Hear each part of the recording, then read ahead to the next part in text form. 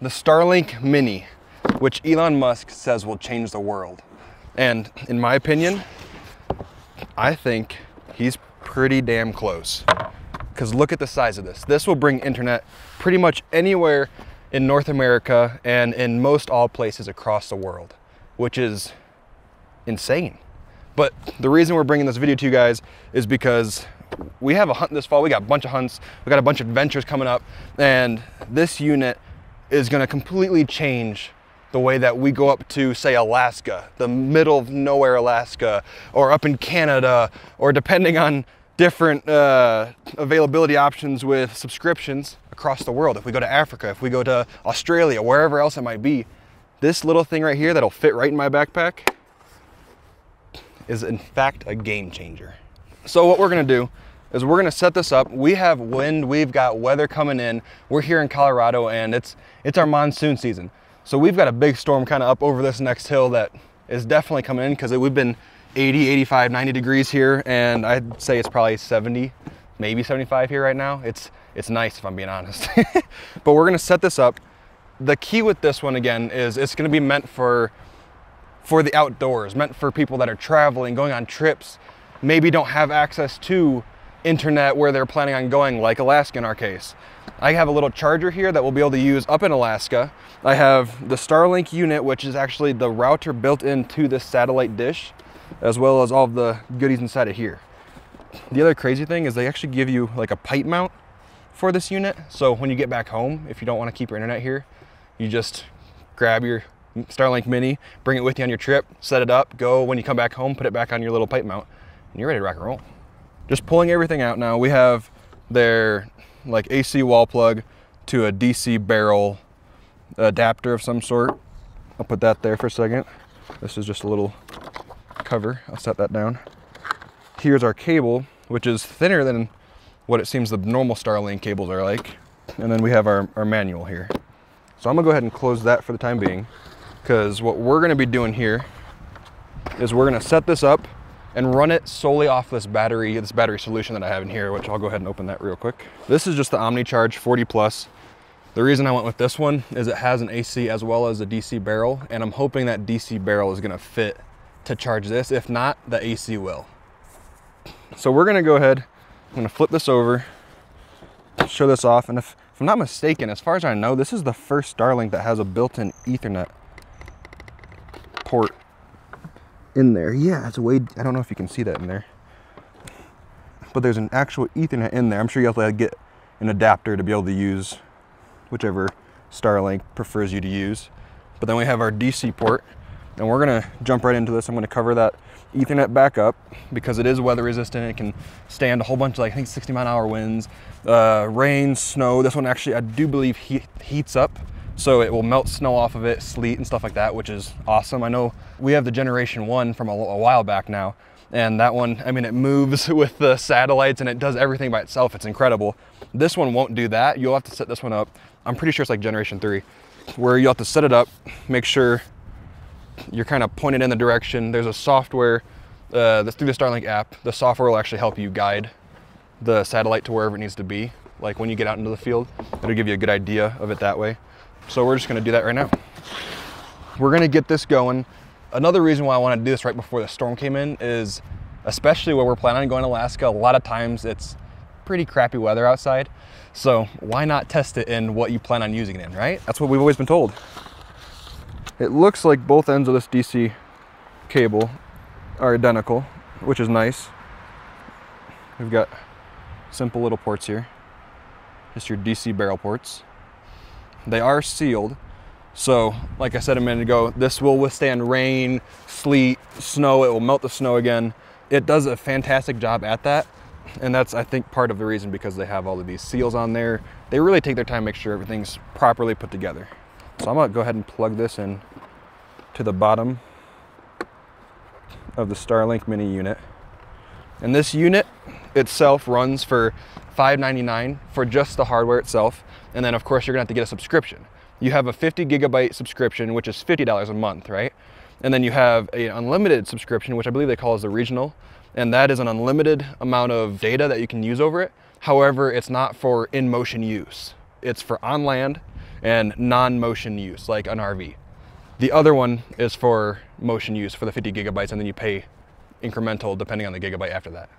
That being said, you have the $50, 50 gigabytes, and then the $150 for unlimited. So depending on what you plan on using it for, choose wisely. I'm gonna just see if this barrel works on this OmniCharge. I don't know if it will or not. It does not feel like it. I don't want to force it. I'm not forcing it on there. Okay, simply enough. All you do instead, go ahead and grab your little adapter here. You're gonna plug the barrel into the bottom of this adapter. I do know online on all of different shops across the World Wide Web, there's a bunch of different cables and adapters already to actually make this DC Starlink plug into a USB-C, which is very nice because, I mean, it is 2024 after all, and everything you use should be essentially USB-C. We're gonna go ahead and plug this in. Now the unit's not on, so it's not gonna kick up or anything like that. And I'm just gonna turn the actual battery itself on. Now if I hit that button, the AC power should turn on, which is what this wall plug is. I'll set that down. I'm gonna grab my phone and I'm gonna open my Starlink app. Before you do all this, you should already have it downloaded. If not, definitely do it before you go out in the field, because otherwise you can run into a lot of issues without being able to download the Starlink app. Okay, I'm gonna flip it over, just kind of pointing towards the sky. Starlink does recommend that you point it somewhere in a clear area, kind of like all the other Starlinks are. If you're looking around and there's just a bunch of, like a big canopy above you of trees, you're gonna wanna try to get out of that at least a little bit, which is probably part of the reason why they have this super long cable that comes with it, which is awesome. But definitely have somewhat of an opening above you to at least get some view of the sky.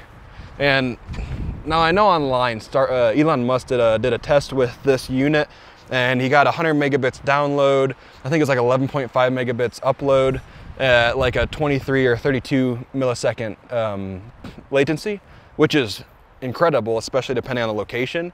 What we're gonna try here, I don't know if he had a blue sky, a cloudy sky, whatever it might have been. We're gonna test it how we're imagining Alaska to be. So what you're gonna do, you're gonna go ahead, link to the Starlink Wi-Fi in your settings app on your phone, whether it's an Android or Apple. When you reopen the Starlink app, you'll connect to Starlink Wi-Fi. It will optimize your connection, and then here in just a moment, it's gonna tell me where we need to turn this, which direction, where the satellites up in the sky are at that it needs to point at. This can take anywhere from a couple seconds to a couple minutes. While we're waiting for that to kind of figure out what it needs to be pointing at, we're gonna just go over some of the specs here off of Starlink themselves. We're at roughly 17 inches long, a little bit over 13 inches wide, and about 3.1 inches thick. So that's the actual thickness of this part itself. The package weight in total is gonna be not quite 15 pounds, which is including the cable, the unit, the satellite with the built-in router, as well as your attachments on the inside of this. The device working temperature is anywhere from -2 degrees Fahrenheit to 122 degrees Fahrenheit. If you're out and about in that, bless you, because that's terrible, especially 122 degrees. Whew. The ingress protection, which is your dust and your water rating, is IP67, which is going back to like I was saying a minute ago, as long as you're using this cable that they provide to you, this part of the unit, the actual satellite router and that plug behind it will be rated for this. Depending on what your battery is, that's a different story. That's the part that you probably put in your tent or in your camp, wherever it might be that you're looking at installing this. For all of you geeks out there that like to get really deep into the power consumption and everything else, we're looking roughly 25 to 40 watts. Don't know if that's per hour or what that is, if I'm being honest. Your Wi-Fi technology is 802.11 A, B, G, N, or AC, which is your Generation 5 Wi-Fi. And then, I mean, other than that, it comes down to just finishing the setup process, making sure what the speeds are out here in the middle of Colorado. We're up on a mountaintop right now with weather above us, so let's see. Getting online is taking longer than usual. Make sure your Starlink has complete clear view of the sky. I'm just gonna turn it to the most area of the sky that we have here. There we go. Tap to finish setting up your Wi-Fi. Name your network. This is probably the most important part of the entire setup process. If you don't think of an appropriate name for your Wi-Fi, you're wrong. It's just probably the most important part. Bill, why the science Fi? Why believe I can Fi? I don't know. It's a good question. You got Billy any? Wi-Virus? Like Billy Ray Cyrus? How would it be F-I-R-U-S? Yeah. That's terrible. That's terrible. That's a good one. Oh no. And then you go ahead and put your password in, whatever you might want it to be. You can be simple, do 1, 2, 3, 4, 5, 6, 7, 8, because you have to be between that 8 to 32 character limit, which 1 through 8 is pretty easy, and I don't think we're gonna be near any people when we're up in Alaska with this one. It's gonna go ahead, you're gonna apply your settings. It's gonna take a second. It's probably gonna reboot your Wi-Fi. You might have to reconnect to it, but it's gonna be under whatever you chose as the name, like Billy Wi-Virus. And then once that's all booted back up, it might have us move it if it thinks it needs to. It might not. It might already be in like the perfect location because, you know, we're awesome. But no, all kidding aside, it'll let you know if you need to move it. If not, then you're good to go. It should kick up, connect to the internet, and you're on your way. It's super easy. Just to quickly run over the steps again, it's literally open the box, pull the Mini out, take out the cable, have either a wall port or a DC adapter or some sort of a battery to be able to power the unit. And that's just something that you're gonna have to bring with you, or that if you're plugging it at home, just use the wall port. You'll plug your barrel connector in to the Starlink Mini and then into the wall or the battery that you have. Open the app, connect to the Wi-Fi. The app itself will run you through all the steps. And then after that, you're done. Super simple, super easy. I'm probably most excited to try this out either down in the valley where we have absolutely zero service. Here I have 1 bar of LTE, and I'm using quotation marks because it says that. I can't open a web page right here. I'm sure I'll get crap if somebody sees that I have LTE up here and they're like, oh, why don't you just use your cellular? Well, I'm gonna take it down in the bottom where there isn't any cellular. Duh. We're gonna go ahead, we're gonna join Billy Y, the virus. Wait, Billy Y, the virus, wait a minute, what am I saying? Billy Y virus. Holy smokes. I can't even English right now. Too many radio waves in my head. Don't put that in there. It's gonna be terrible. People are gonna be like, oh God, he's gonna die from radio waves now because Starlink. And then it's gonna become a whole thing. And then next thing you know, I'm gonna be blamed and Elon Musk's gonna hate me for making a joke. And then next thing you know, people are gonna start randomly dying from radio waves coming out of Starlink, even though I think we're fine. I don't think this is a frequency that's messing with my head. If you guys are enjoying this video, this setup, we've got a bunch more stuff coming at you guys between this battery pack and a whole bunch of other things that we got going on per usual. But don't forget, hit that like button if you guys enjoy this, and possibly subscribe if you want to see more of this, because again, we're going to do more and more of this stuff, and we really hope you enjoy it. If you have any comments, if you guys are getting one of these, let us know down in the comments, because I want to know. I want to know if you like it. I want to know your experiences. Let us know. Other than that, let's give this a go. Let's try and see how fast this Wi-Fi is going. Now that it's all aligned, there's downloading an update. We're at 75 77, 78, 79, 80, 96, 97, 98, 99, 100, it's done. So now that that update is done, we're gonna go ahead and just run this speed test. Wow, behind you is very dark. We should hurry. We should probably hurry. Well, this is taking a full like 20 minutes, which really isn't that bad considering we are trying it with a bunch of clouds above us and in a somewhat like wooded area, forest. Not really much of a canopy above us, but we're gonna go ahead and run the speed test now. I don't know if you can even see that. Holy smokes. You know if that's what we get either down below or in Alaska, I will be more than happy. Okay, we're running 23 megabit upload. Dang. 33 millisecond latency. I'd say that's pretty solid, I'm gonna be honest, especially for how small of a unit this is, and including everything inside of it, being the router, being the actual satellite, having the cable, coming with everything that you need other than possibly a battery pack.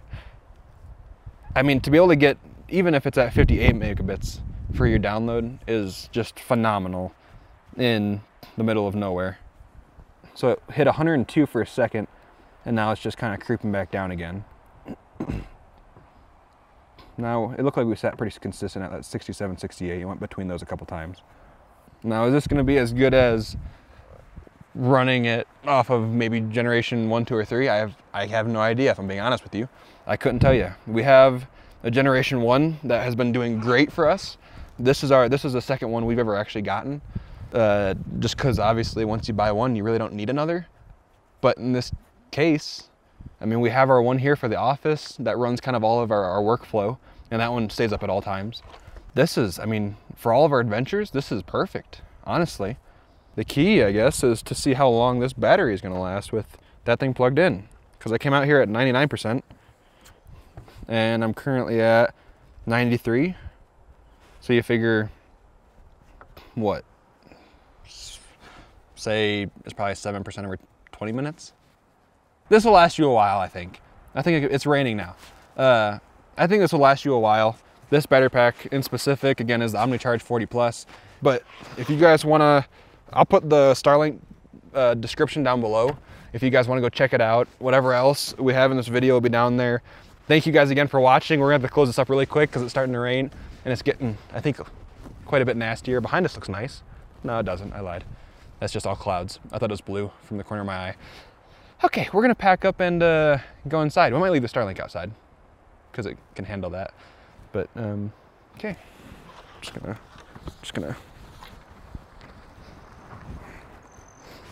You just.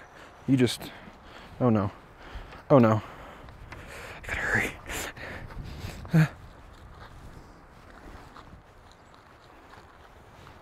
I hate cables so much.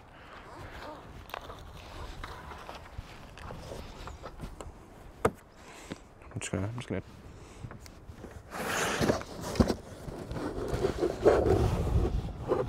Goodbye.